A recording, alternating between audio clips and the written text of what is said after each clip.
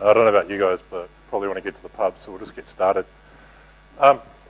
As mentioned before, this is web app security open style. There are many talks like this, but this one is mine, and this is last minute.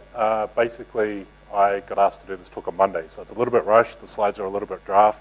It hasn't been rehearsed, and I'm a little bit nervous. A little bit about me, I'm based in Wellington. I am a freelance security consultant, which is basically translation to white hat sellout. I hack banks and stuff for a living, and I have a background in system administration as well. So over the years, I've worked for a bunch of fine companies and some not so fine companies. I've committed major fuck-ups on all of them. The most impressive was definitely New World when I was the veggie guy stacking the apples, and 4 crates came down on an old lady. And I got my first formal warning in the workplace. It was pretty awesome. So the question that I have today is a rather simple one, and that is, what do LCA 2010, AC/DC, Sunshine, OWASP, Coffee, OSSTMM, and fatherhood have in common? It's a very strange question, I know, but it's the only thing I could think to put on a slide at the time. And the answer is this: they all contributed to me winning a free ticket to this conference. And throughout this talk, I hope to answer that question with a few additional bits and pieces. But to understand why I'm here, I really just need to set the scene. Basically, Glenn Foster, who's the guy that was one of the organisers of the conference, came charging up to me on Monday afternoon and said, "Pipes, can you give a talk?" And I said, "Okay, what about?" And he gave me this blank look, like, "What the fuck, dude? I need to answer that question?" And my initial answer was no, because I haven't got any new research, and everything that I've been doing is kind of up in the air, because I'm a father of 2, and I haven't really been focused for the last year. But I thought, you know, what has Glenn done for me lately? He hasn't done much, right? He's only contributed to GNOME, like been product manager on Open Solaris, ran a kick-ass Software Freedom Day, and contributed to this conference. So I changed my mind and thought the least I can do is try to put this talk together for the G-Man, and this is this talk. So to understand why this material is so weak would simply come down to, I spend months on my research. I spend months and months and months knowing a subject, learning a subject. And to be honest, to win this free ticket, I spent about 4 hours over an 8-hour period. And like all good CSI shows, there's a timeline. So to set the scene, I was kicking up in Paraparam. It was about 5:30 on Father's Day last year. And the screaming kid woke me up, and I kind of went over and back to sleep, and had a nice breakfast and did what every father does on Father's Day, and that's debate the wearing of pants. It's a very critical subject. And I kicked the kids out with the wife. They disappeared off to their grandparents, and I had the entire house to myself, so I retired to my office. This is my office. You can kind of sort of see the beach, and there's kind of like a backyard, and you Linux geeks are kicking down this part somewhere. So my office is my backyard. The sun was shining. It was a beautiful day. I think it was about 17 degrees, which for Wellington is pretty good. And I was enjoying it and listening to some AC/DC, as you do, and I was surfing the net. And I was browsing the net, and I was looking up the LCA. I think the reason why I went there was the SysMin mini-comp was being announced by Mad Duck, and I was checking that out. And I carried on surfing the net, as I do in my office. Serious business, hard work. And browsing websites and web applications, as I always do. And as you can tell, this screenshot was taken last night when I refined these slides. But, you know, censorship on the internet is serious business. If you haven't actually looked into it, maybe you should. So I was surfing the net and found myself back here. And I was looking at it going, free. Quite frankly, free shit rules. So I decided they have a competition. It's a website. Maybe I can have a crack at it. I've never won anything in my life. I think I won a SETI off 2XXFM when I was like 12. So I decided to have a crack at it, and to do that, I had to come up with a bit of strategy, a bit of methodology. And that was which path to take. Because if you go back to the original news post, they had a unique hash in the URL, and they said basically you need to find the unique hash to find the images for each year. So I was standing in a sort of fork. I could either go down the road of cracking the hash, or I could go down the road of hacking the website. And quite frankly, I suck at technology. I'm terrible at cracking. So I skipped the hash idea and decided to go to number 2, because how hard can it be? So I made some assumptions. These assumptions were simple. The first is that I guessed that Francois and the LCA organisers didn't want me to root the server. That the production instance was up and running, and that was what I was targeting, so I decided no attacking the CMS. I assumed that not everything would be in plain sight. I figured that for an $800 ticket or whatever it was, $780, I can't remember, I was going to have to put in a little bit of effort. So I was looking at and having a little bit of background on this stuff. I decided to keep a really simple focus. I decided that there's going to be some surface vulnerabilities being the images. I also decided that, understanding and just gathering some information about the target would be a good idea, and to do that we do mirroring of the site and fingerprinting, which I'll come to shortly. And also supporting services, because one of the things, as we know, is a website relies on a number of services. You need to be able to transfer files to it, you need to be able to look it up on the internet, DNS resolve, and occasionally it likes to send you emails with your passwords. So I decided that was a good place to sort of target. And to do that, I needed a methodology, and this is one of two open methodologies that I want to share with you today. The main one is sort of this one. This is OWASP, which is the Open Web Application Security Project. And OWASP it's been around about 10 years, and it's an initiative by developers and hackers alike, and hackers in the security term, not sort of the free open term, to share some information. Because basically what was happening is a lot of security professionals were out there and beating the corporates down. They were smashing every web project that came out. And the feedback that came back every time was, well, we didn't know about that. We didn't know about XML injection or reflection attacks or various other sort of techniques. So they came up with OWASP, and they've started a couple of projects, and the first was Top 10, which is every couple of years they refine and release the Top 10, which is the top 10 vulnerabilities that people are seeing on websites day in, day out.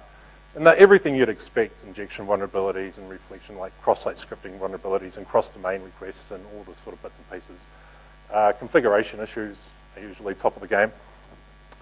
And so I think there's RC2 of the 2010 out now, which I haven't actually looked at, but I think there's a few changes in there. The other thing they publish is a development guide. Basically, they sat down with developers and they said, how can we word this in a way that people can understand? How can they read it while they're developing the code rather than dealing with it later on? And so they released the development guide.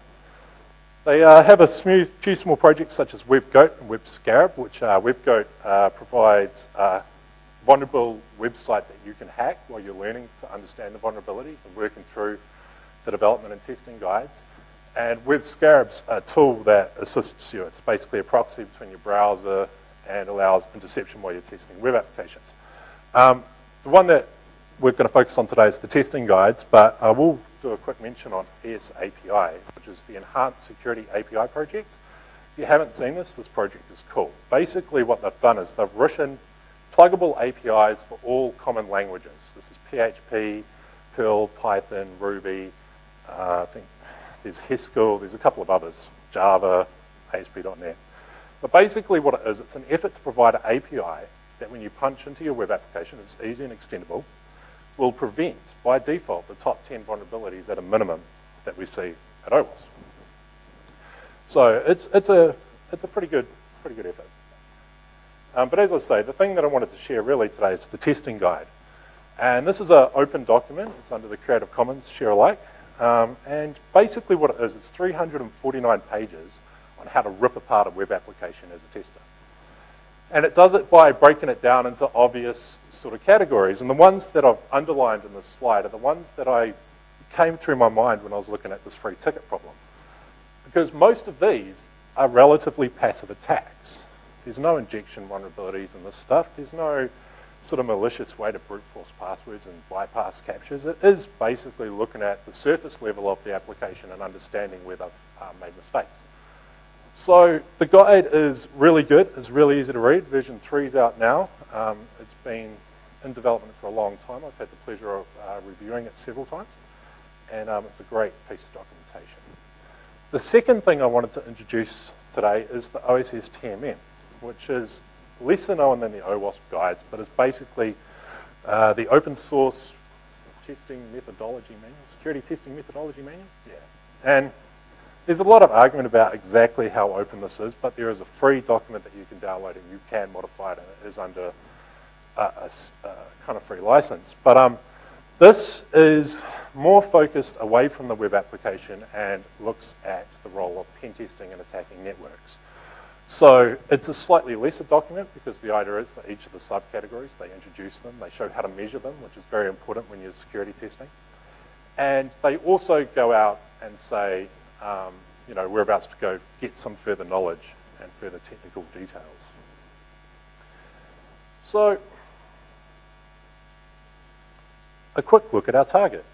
Our target is a website. It's as simple as that. You load it in your browser, it loads, it has fancy conference information, it has schedule changes when dudes come in to talk about security instead of free and open source software. But it basically is a really, on the surface, quite a small target.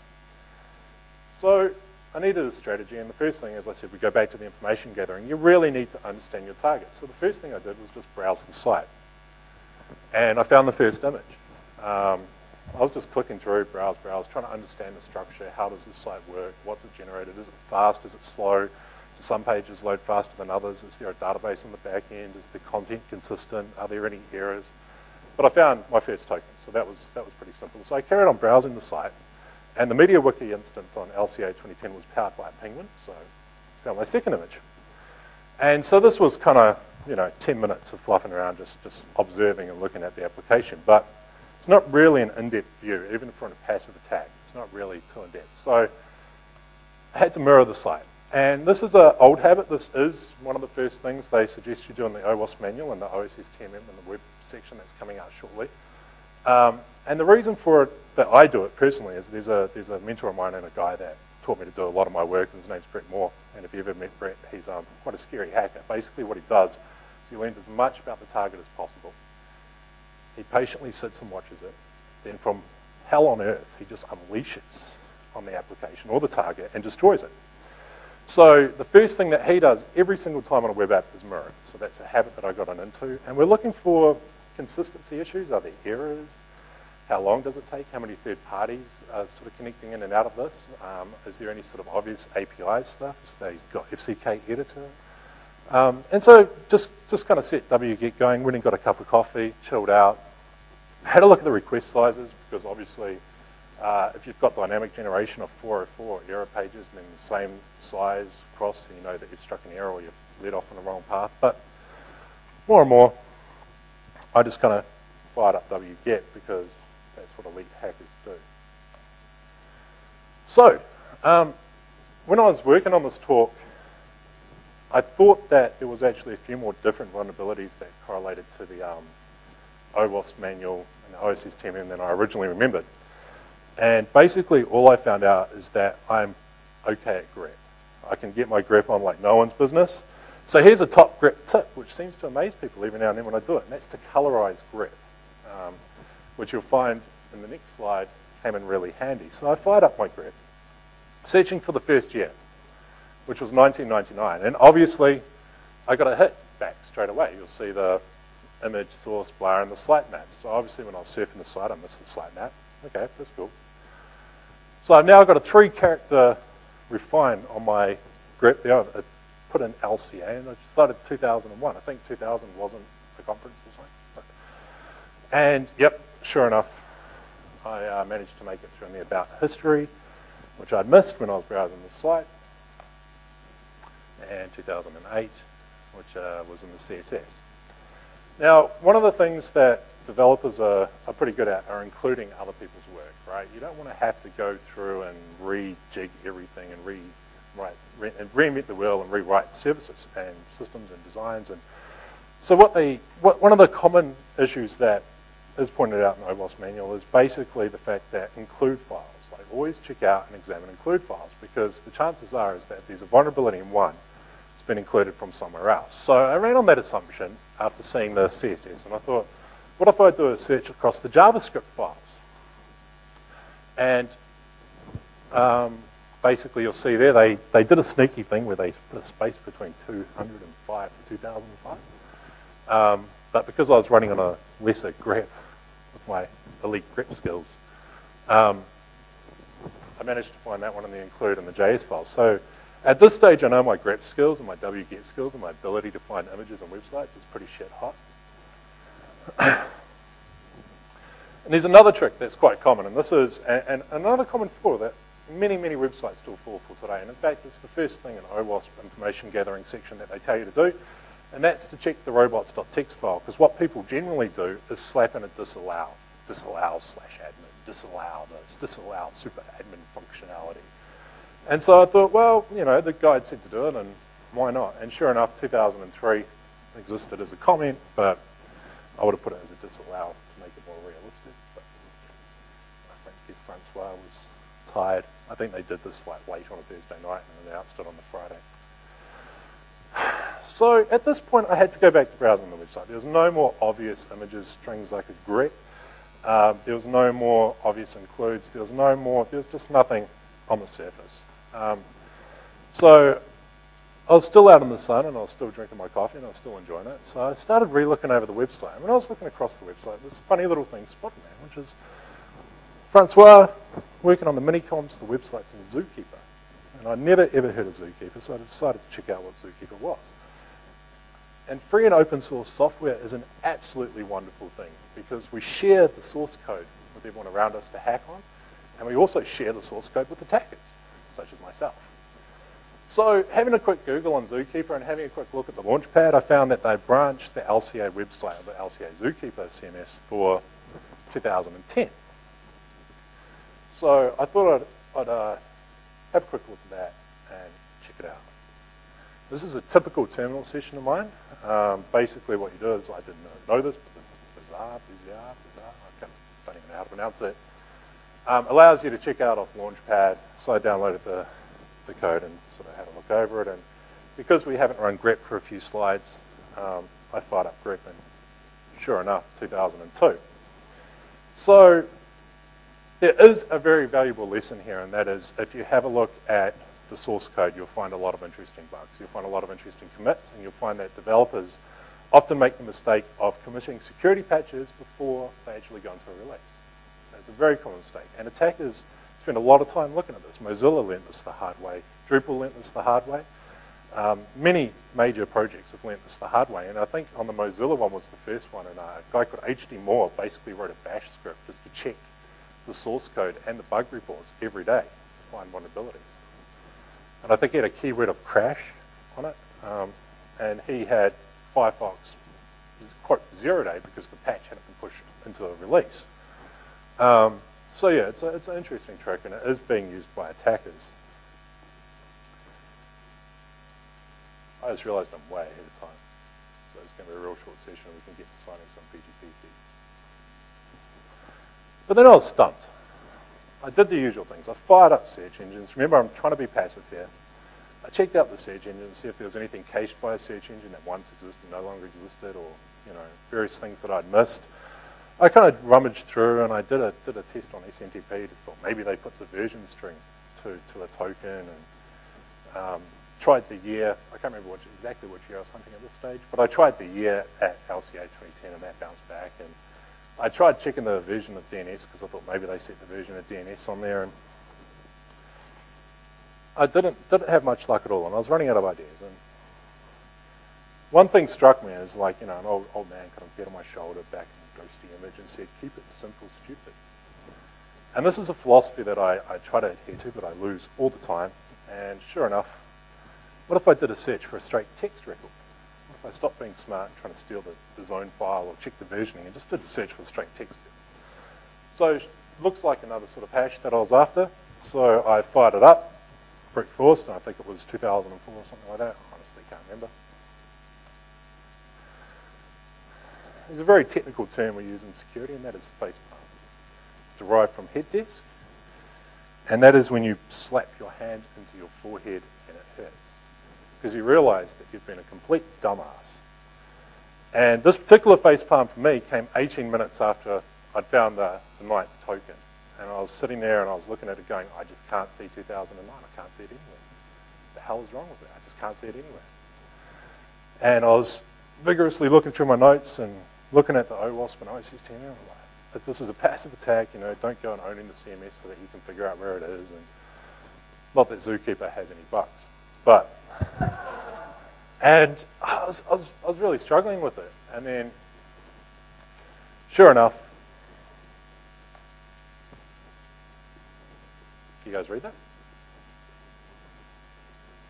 If you took the example URL from the news article and you changed 2010 to 2009, you got the 2009 token. The obvious. which is, quite frankly, a business logic bypass. You'll see this all the time in websites. You'll see them say, we're going to do a login process or a sign-up process, and the URL's got /step1. So you click your details, and you click it, it goes /step2. What if I go step 5? And just skip the rest, skip validation, skip my email setup. And it's quite common, and you see it all the time, especially within corporate applications for some reason, which is quite ironic. But and the 10 tokens. That was my IRC announcement. And I felt real bad for the guy, I think his name was AJ, who had 9 tokens at the time but didn't have the Launchpad token and actually checked out the code. But he checked out the wrong branch, I think. So, yeah, it was an interesting exercise. So the bottom line is the fact that when people do set about looking at applications and looking at systems and trying to find, even if it's a little exercise like this for a free ticket to a conference, which they then rope you into speaking at, there is a methodology behind it. I mean, even attackers, even the people who are doing this for bad have methodologies. They have a process they run through, whether it's in their mind or on paper, it exists. So I think it's really important for people to understand and recognize that these aren't random attacks. There is a thinking process and there is a thought process behind trying to obtain information or attack a website or attack systems. And fortunately for us, there's been some very clever people in the world document these processes and share them with us in a license, a document format and licenses that we can use. I strongly encourage you to check out OWASP. I really enjoy the OWASP project. It's a strange, I can't think of any other example on the planet at the moment where you guys and girls actively working together to try to make a better dealio. Basically, there's a big disconnect between the way that it works. So, and the OSSTMM is a really good starting point if you're not used to attacking networks. So, and that's actually it, which is really fast. Sorry. Any questions?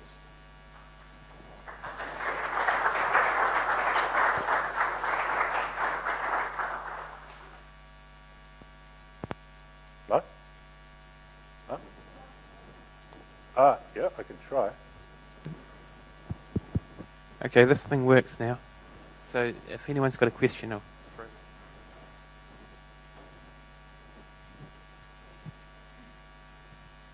You briefly mentioned XML injections. Uh-huh. So how is that sort of an AJAX attack, or what how would one structure a attack like that? More web service attacks. So what you find is that a lot of applications now rely on third-party systems, and we're using web technology like XML, RPC, and other sort of API communications to talk to each other. And we focus a lot on SQL injection and scripting language attacks and command language attacks, but XML and LDAP and all these sort of other technologies we use to communicate with other systems can be injected in just as easily. So it's more focused towards attacking the web service, whether via an application or the web service directly. Yeah. So it's quite a common vulnerability you'll find more and more and more. When it first got announced, no one cared. I think it was presented at DEF CON back like a number of years ago, and no one cared at all because, well, who ran XML? And AJAX wasn't really in the picture, and no services out to third parties, and Flickr didn't have an API, and Google didn't have a million APIs. So no one really paid any attention to it, whereas now the amount of sites that interact over HTTP but via XML is quite extensive, so it's becoming quite a common vector. That was awesome, thank you. Real good fill-in talk, actually. I really enjoyed it. You checked out Zookeeper, and having run this conference before and having dealt with Zookeeper, I did have to giggle when you said there's no bugs in it. Did you get a chance to have a look, while you were doing what you're doing, did you look at some of the stuff and have you reported back any useful stuff? Yeah, at the moment there's a couple of potential bugs that I saw reading the latest source that was on the USB key, and I can assure you Francois will get those. Excellent, thank you. Any other questions?